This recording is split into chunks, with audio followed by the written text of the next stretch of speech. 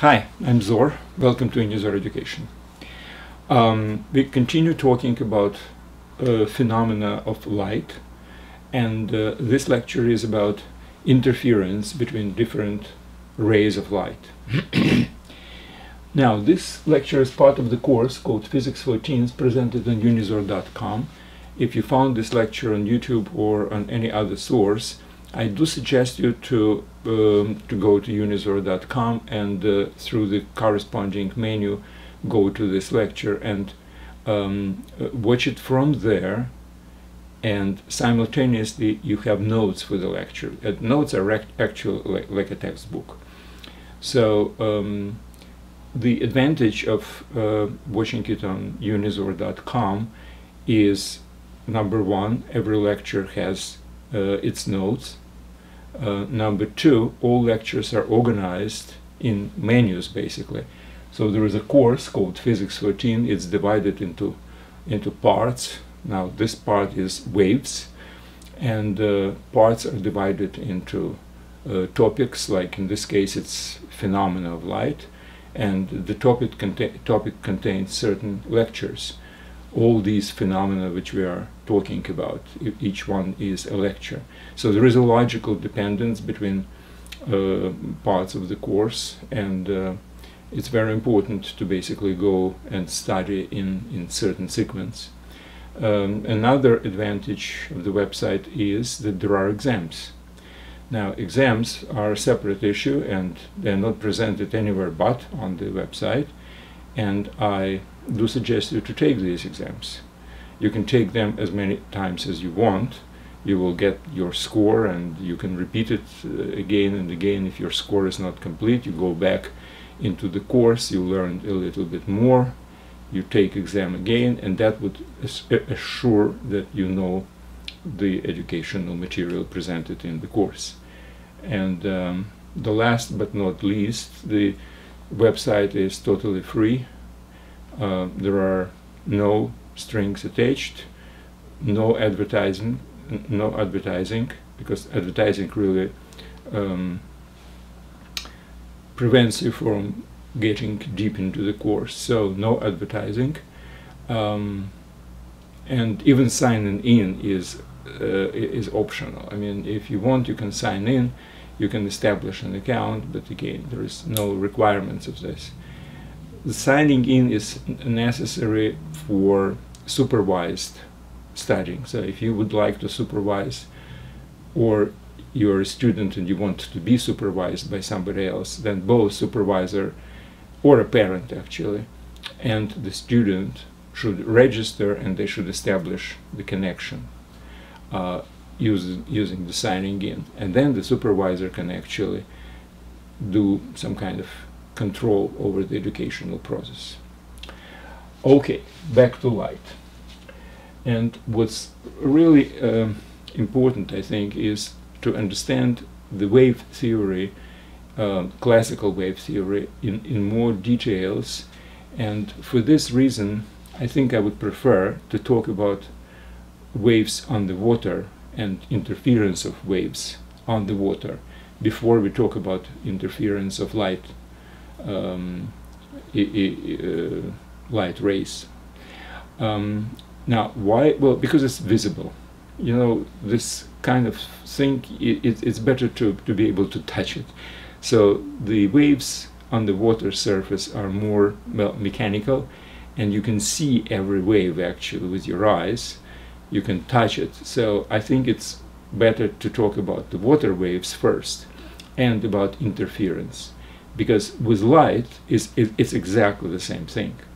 So let me start with the water, and we will introduce certain concepts, etc. So interference starts when we have more than one source of oscillations. Now let's start with one source of oscillation. You have, let's say, you are touching the water with certain periodicity, and let's say your periodicity is always maintained, and the interval between touching and the force you're touching is exactly the same. So what's happening is you will have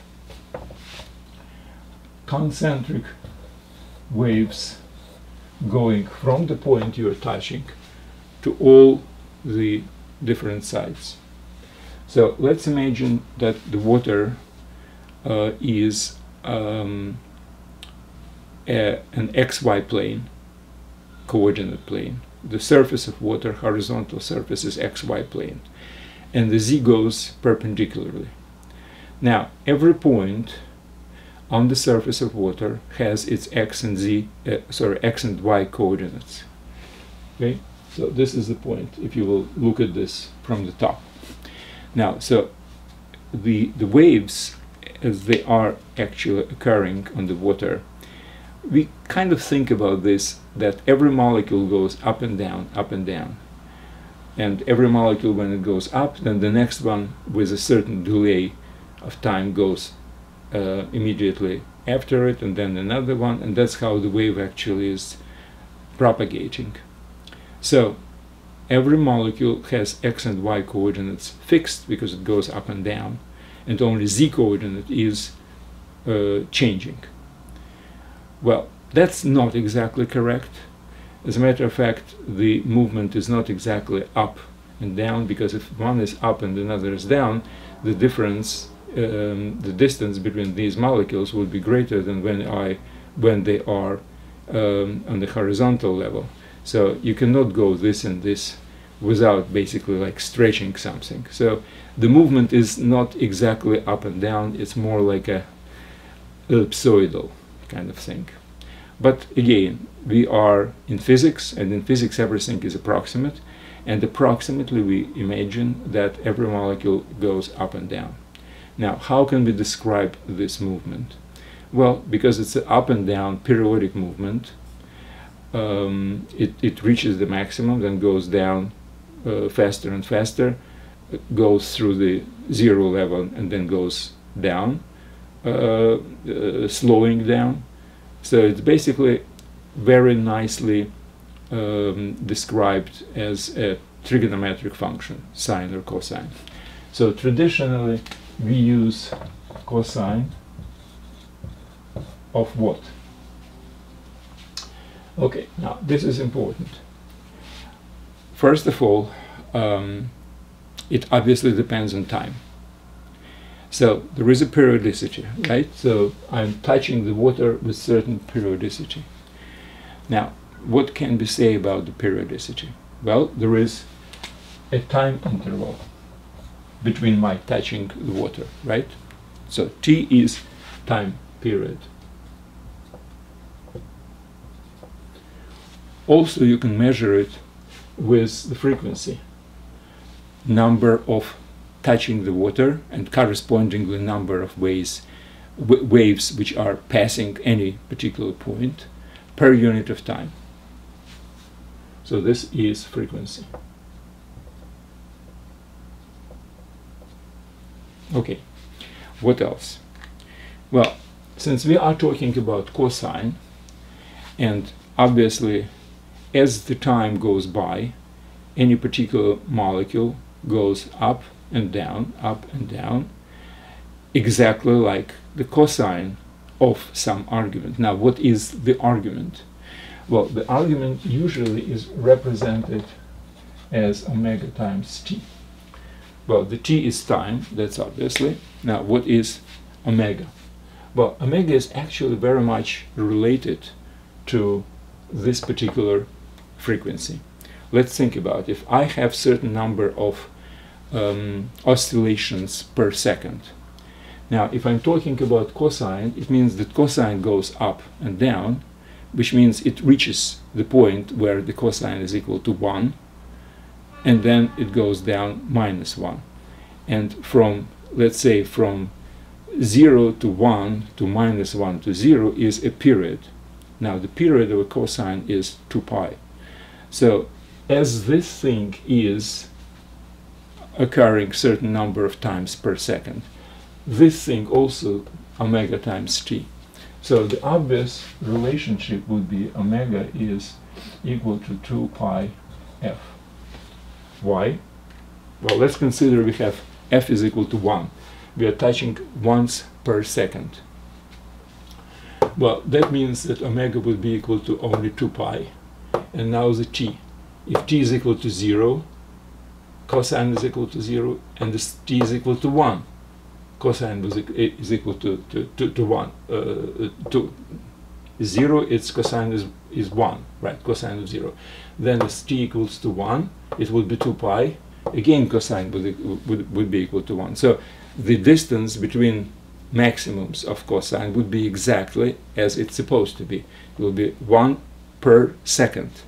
So that's very convenient angular representation of frequency. So omega is called angular frequency. So we have omega, angular frequency. Okay, so we have period, we have frequency, we have the wavelengths. Okay, we have angular frequency, right? Now, if I will close the parenthesis here, would that be correct? Well, it depends. Look, if at certain point, at point xy, at certain time, cosine is equal to 1. If I will close this parenthesis. Let's say again, let's say f is equal to 1, which means ones per second. So this is equal to 2 pi. So I will have every second I will be on the 1. But if my point xy is further from the source, then it's not on every second it will be on every second plus, let's say, 1/100th of a second, or maybe on every second plus half a second or something. So it depends on the distance, right? So there is always something which we call a phase shift. Phase shift is basically an angle we have to add to this one, which depends on the distance r, where r squared is equal to x squared plus y squared. So it depends on the distance from the source. If the distance is equal number, not equal, integer number of the waves, then it will be exactly the same as in the very beginning. So let's say in the very beginning our water is at flat level, at 0, and then at moment t is equal to 0, and we touch it at this moment. So the t equals to 0 equals to basically 0 deviation from the level. And then the wave goes. Now if my integer number of waves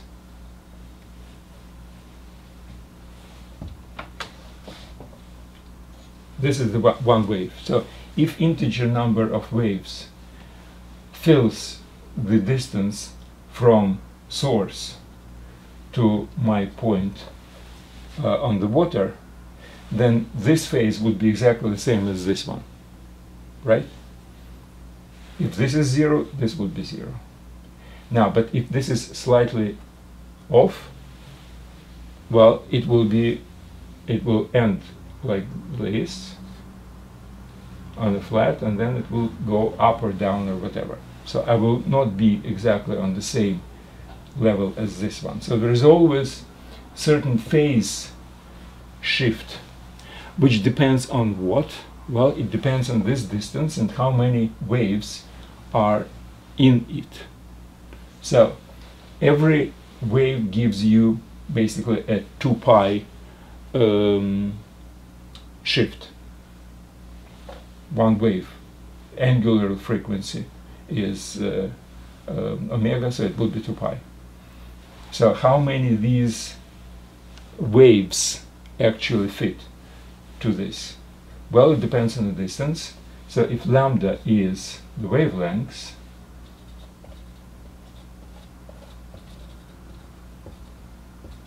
which means distance between this, let's say, crest and this crest, or between this 0 and this 0, that's the same thing.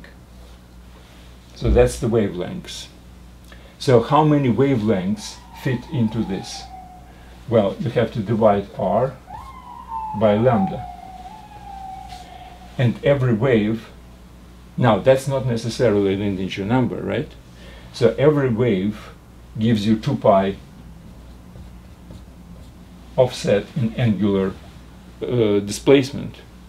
So this would be a total displacement relative to the beginning of this. So instead of phi of r, you can say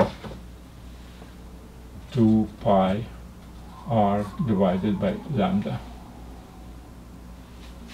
R is a distance, lambda is one wavelength, so r over lambda gives you how many waves, and every wave is basically, in angular notation, would be a 2 pi.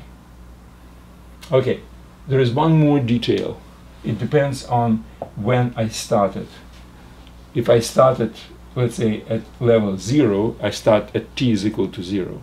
But it depends actually on how I basically, where exactly I start my timing. I can start timing when my water is already, let's say, in the upper position or the bottom position, on the crest or on the, how is it called, trough, whatever. So there is always something like phi 0, which is initial phase of this. In most cases, we decide it's 0, but it depends on how we start timing, basically.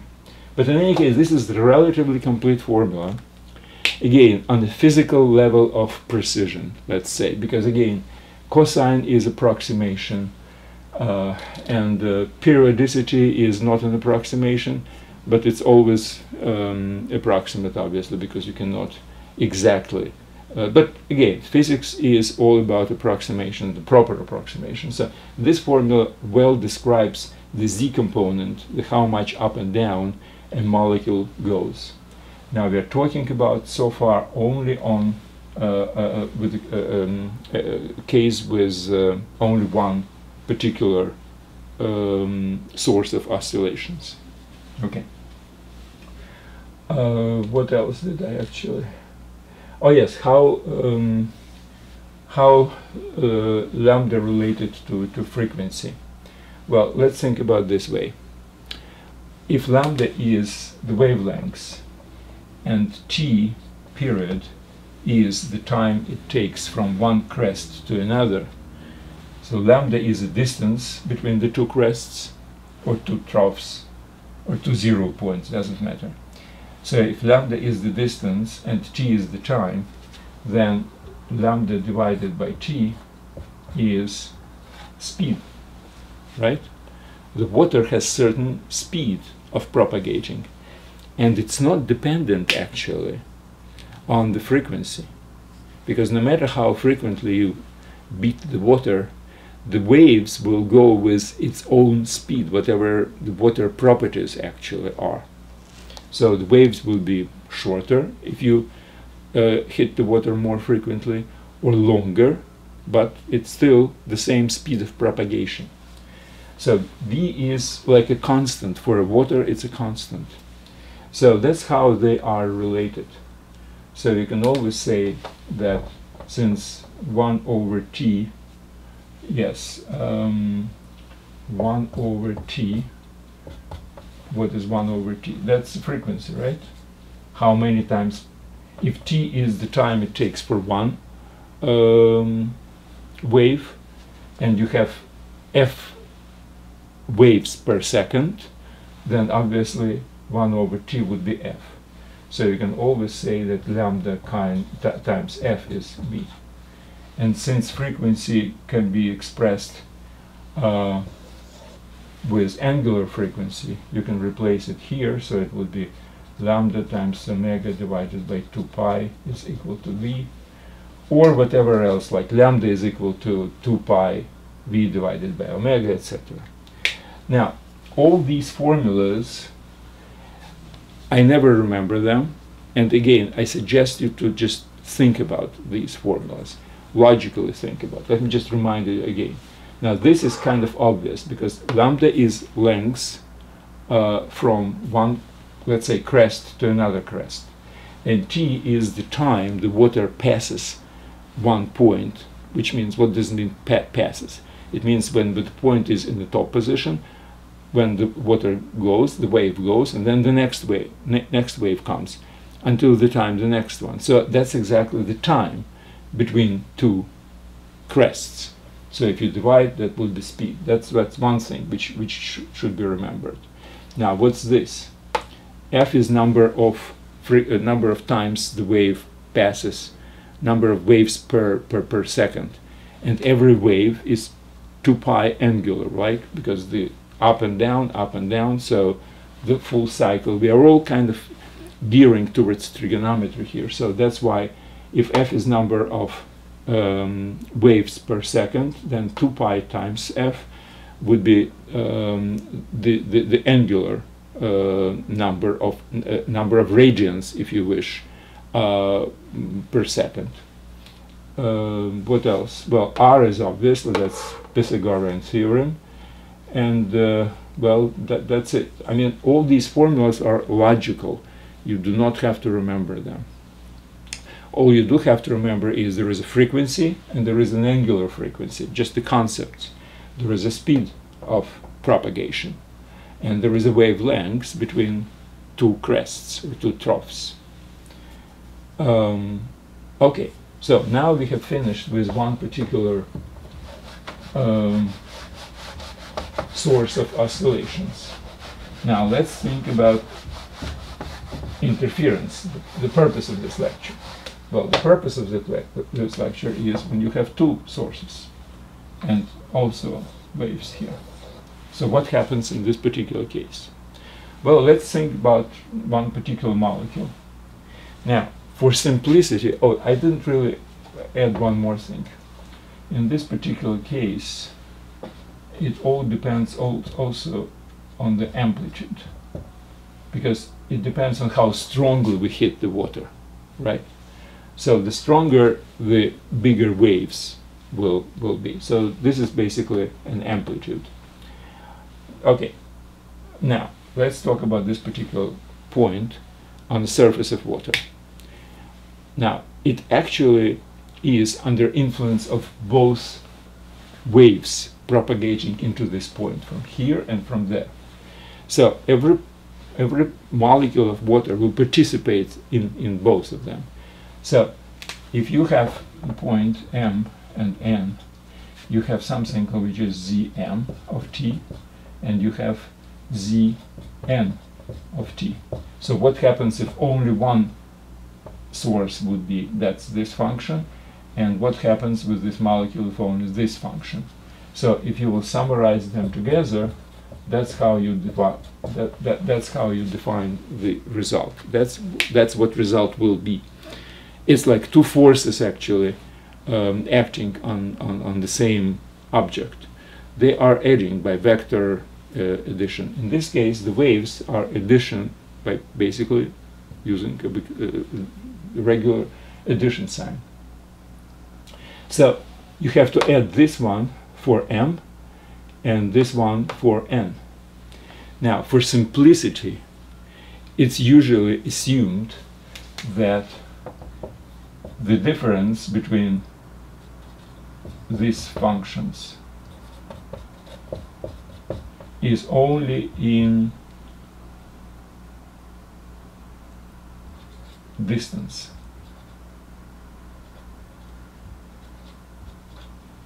So we are assuming that these are synchronous oscillations of the source, which gives you exactly the same period, exactly the same frequency, obviously exactly the same angular frequency, the same amplitude, and the only difference is the difference between Rm and Rn. So, and the phase is also the same because they are synchronous. So the only difference is in this component. So what happens in this particular case? Let's just think logically. I mean, yes, obviously we can add one to another and we will get whatever the formula is, but that's not the purpose. The purpose is to understand what happens. If at this point, this particular wave comes at a crest, and this wave also comes at a crest. What happens? Well, two crests will increase each other, and that would be a higher crest. So if the waves are coming in the same phase, they will increase each other. So both will be at the same time on the bottom, on the trough, and that would be even bigger trough. Or both will be on the crest, it will be bigger crest. Or both will be at zero, and the result will be zero.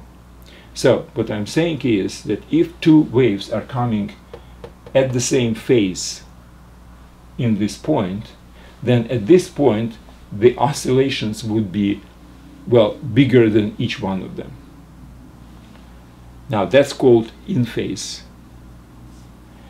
If these two waves are coming, let's say, in opposite phase, which means whenever this goes all the way up to A, this goes by itself, would go to all the way down to minus A.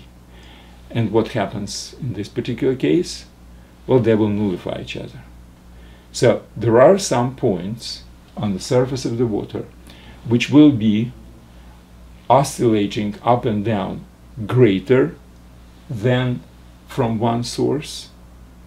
There are points which will be almost no oscillations at all if you have both sources, because they would nullify each other.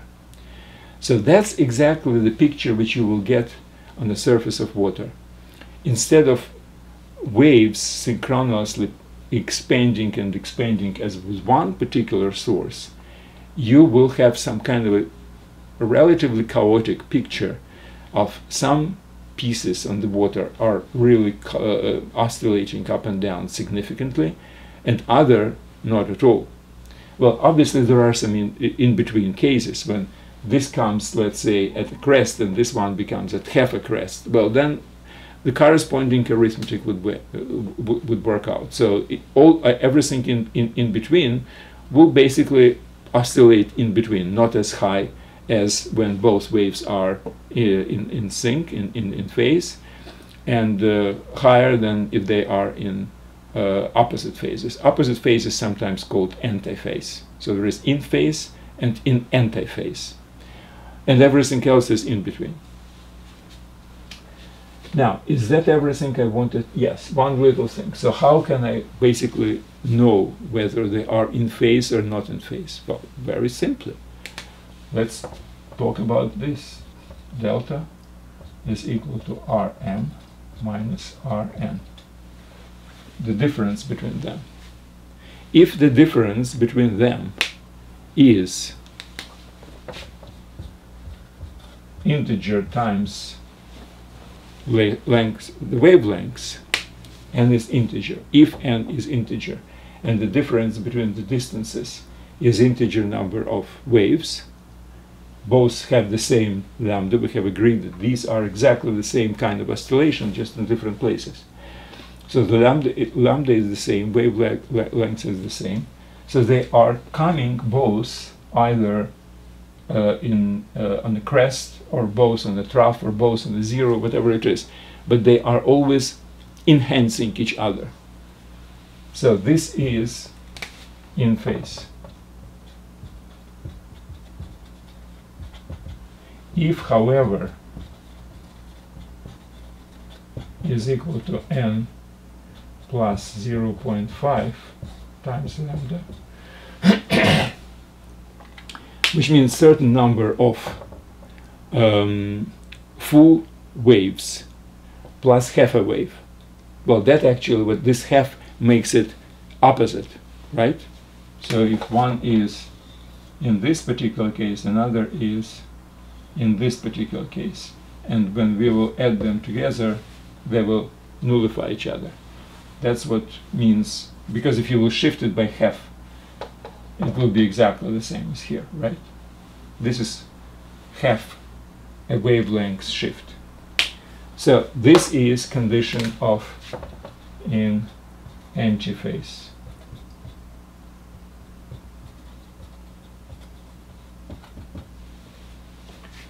So, and everything in between obviously would be in between. So there are points where waves enhance each other, and that would be a larger deviation from zero level, from xy plane when the water is still. And this would be a condition when the waves would nullify each other, which means that the water will be still at this point, because the waves will completely nullify each other. If you will add this to this, you will have zero. And that's my end of the water thing. Now let's talk about light. So basically what I would like to say is that there is absolutely nothing new I can tell you about the light. But I just wanted to use the water as kind of a more tangible example of this.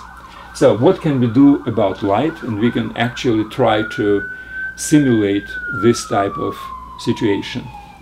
Well, let's do it this way. Let's say we have flat wavefront of monochromatic light. Now, why is monochromatic? Well, you remember that the color is related to the wavelengths. Since we are talking about this example of interference on the water with two different oscillators of the same frequency, of the same wavelengths, etc. So everything is exactly the same.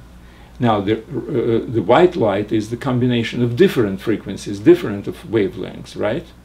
So we are not talking about white light right now. White light is much more complex situation. Let's talk about monochromatic. So let's say it's a red light or whatever the color, whatever your favorite color is. Okay. Now, let's say we have some kind of a wall here with two small slots. Well, as we have a synchronous rays of light which are coming into two slits. I would probably should say slit, because it's like a wall. We are looking from the top, and this is the wall, and there is a vertical slit on it. Okay, so this is the screen. So what kind of a picture we will have here? So we will have two basically sources of light according to the Huygens principle. Whenever we reach with our waterfront certain point, this certain point can be considered as a source of additional light, if you wish, and that's how the light is propagating. So every slit has basically been a source of light, and these two are in complete sync because they are coming from the same flat wavefront of light. So basically from this we will have light going this way, and in a way it's similar to whatever we saw on the surface of water, where we had two oscillators oscillating with exactly the same frequency, synchronously, etc. That's exactly how we built this model with light. So what shall we see here? Well, first of all, we will not see oscillations like we saw it on the water, right? Because on the water we really see how the molecules are moving up and down. Here we don't really see it. So what exactly will we see? Here it is. Every point here has certain distance from this and from this. So if this is M, this is N, So this point has Rm and Rn. Now, if this delta is equal to n times lambda, exactly the same as for the water, where lambda is the wavelengths of this favorite color of light you have, let's say it's red, what happens then? Well, then the waves from this guy and the waves from this guy will enhance each other, which means, how should I say it, per unit of length of this screen we will have more light energy coming into it. Now, we don't see the oscillations of light. What we see is a brighter spot, because more energy are coming into this particular spot, and it actually is viewed by our eye. Now, our eye has certain nerves, etc. How do we see it? Basically, we see it as a bright spot. Now, if this delta is equal to n plus 0.5 lambda, the waves will nullify each other and we will see it as a dark spot. So my point is that the picture on the screen would be basically spots of different brightness, or it's not really spots because it's gradually comes from one to another. Now the brightest spot will be in the middle because the distances are the same, right? Distances are the same, so the difference is 0, so it's definitely in sync, in phase, and that would be the brightest spot. Now if brightness I will display as a curve, then it will be brighter here and then diminishing, and at some point it will be almost 0.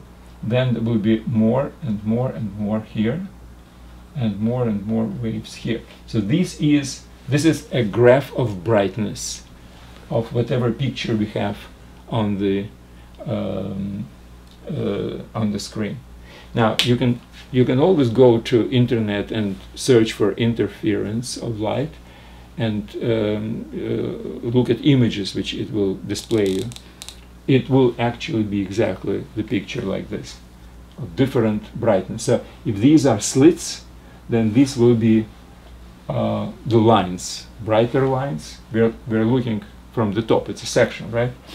So that would be brighter lines and darker lines, and the brightest will be in the middle, and then the brightness would be diminishing. And why the brightness is diminishing?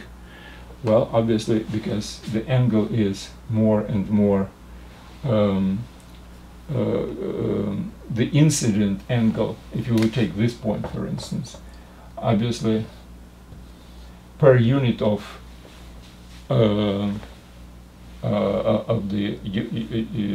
unit of length on the screen, the amount of energy would be obviously less, because we are at greater and greater incident angle.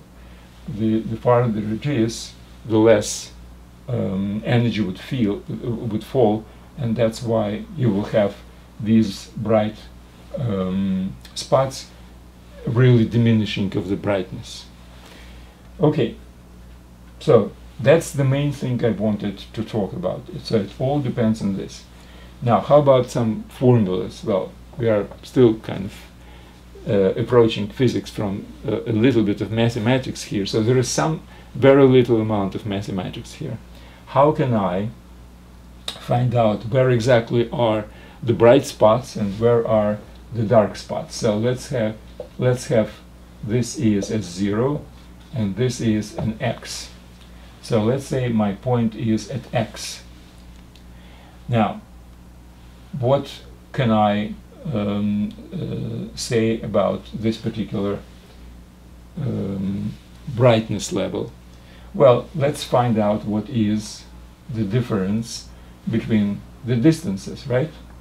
So the distance Rm,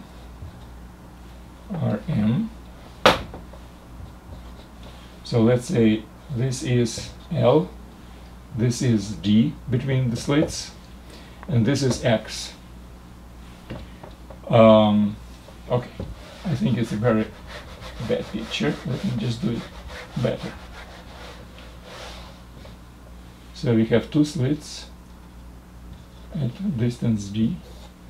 I have this distance L, and this is X. So what is this? Well, this is D over 2, and this is D over 2, right? It's the middle point between two slits. So this is L, this is M, N. So Rm is equal to square root of L squared plus X plus D over 2 square. That's the Pythagorean theorem, right? X plus D over 2. Rn is equal to square root of L squared plus X minus D over 2 square. Okay? Okay. That's it. Now, what is the difference between them? Rm minus Rn is equal to, well, that would be one square root minus another square root, right? Now, how can I simplify it? Well, it's equal to one square root minus another square root. I will multiply it by sum of these square roots.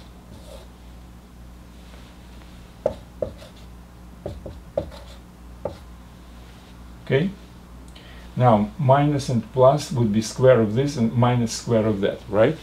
A minus b times a plus b, it's a square minus b square. So square of this would be whatever is under this root, under this square root. And square of this would be whatever under this root. And if I will subtract them, so what will be remaining?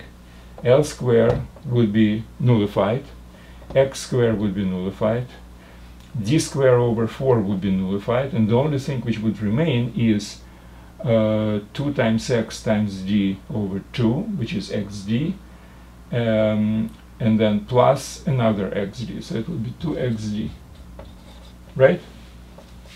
So what will be on the bottom? Sum of these two. Here we go to physicists' level of precision. What they're saying is that this is approximately, sum of these is approximately. This is a little bit more, and this is a little bit less. So if L is relatively big relative to x and t, then it's approximately 2 square root of L squared plus x squared. So I will just diminish slightly this one, increase slightly this one. Obviously, if x and d are really small and L is really large, then it's a decent approximation. So that's what they're using.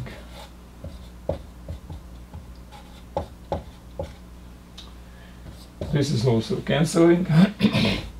And what remains is this.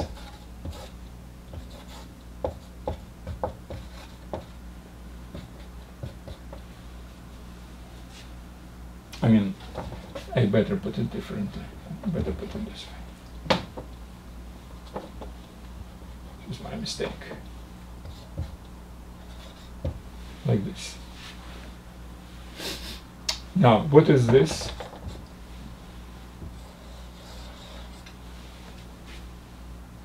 Well, L, X, well, this is, if this is an angle theta, it's approximately d times sine of theta.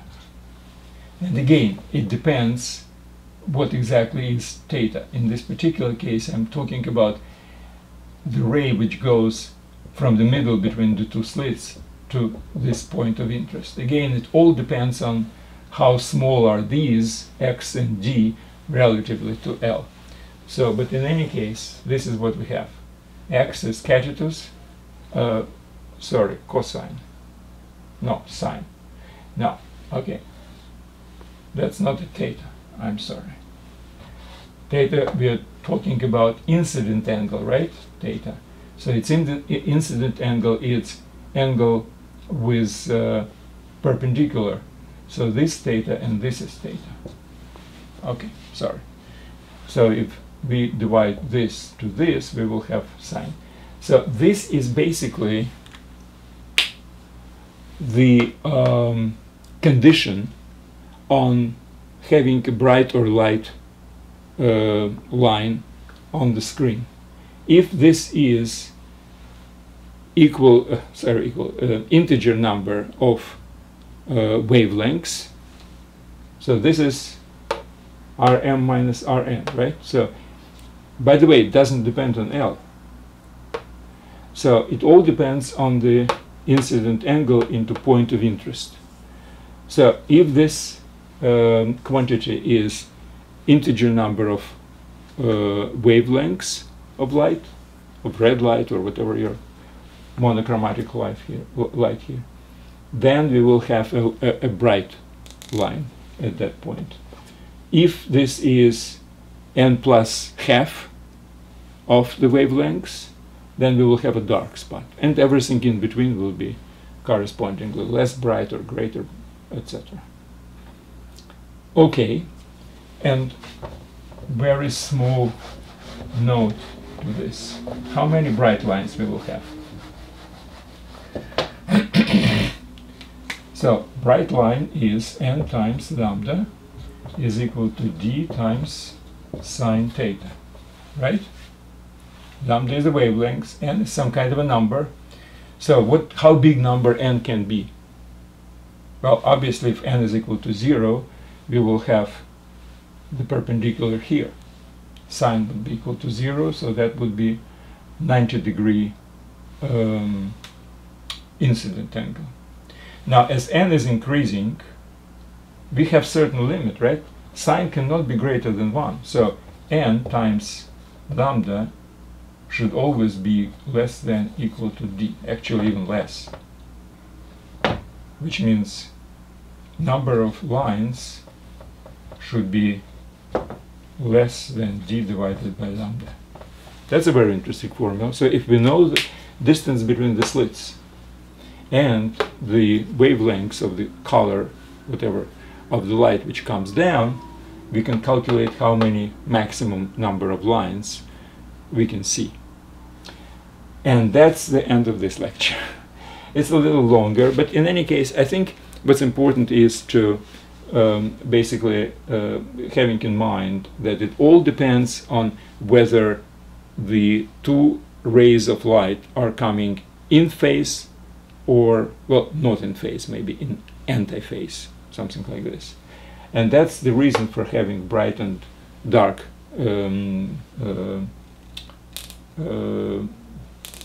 lines of light on the screen, and the number of lines is restricted basically by this very interesting ratio, distance between the well, if this distance is significant, I mean, let's say, I don't know, a centimeter, right? It's a significant relative to the length of wavelengths of the light, and that's why you will have a very big number of lines, but you will not see them basically, all of them, obviously, because the intensity is definitely diminishing. It's like the sun. When sun goes down perpendicular to the earth, you feel the heat. If sun is above the horizon at the angle, it's much less energy falls on the unit of square foot or square meter or whatever. Okay, thank you very much. And I do suggest you to read the notes for this lecture. There is a nicer picture over there, and again there are formulas, etc. It will give you another look at this material. Thank you very much, and good luck.